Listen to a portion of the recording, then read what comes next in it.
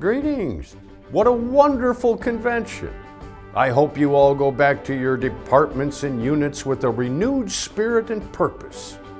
And while you're serving our veterans, military service members, and their families, have some fun. Be kind to one another, and know your cause is a great one. I have faith in you.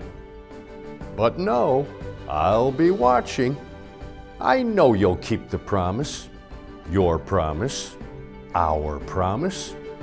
Besides, you've got history behind you. On March 16, 1864, in the midst of war, I made these remarks at a ladies' fair for the benefit of Union soldiers.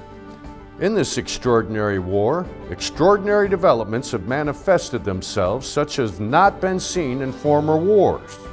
And among these manifestations, nothing has been more remarkable than these fairs for the relief of suffering soldiers and their families. And the chief agents in these fairs are the women of America. I have never felt comfortable extending compliments to the fair species, but I must say that if all that has been said by orators and poets since the creation of the world in praise of women were applied to the women of America, it would not do them justice. I will close by saying, God bless the women of America.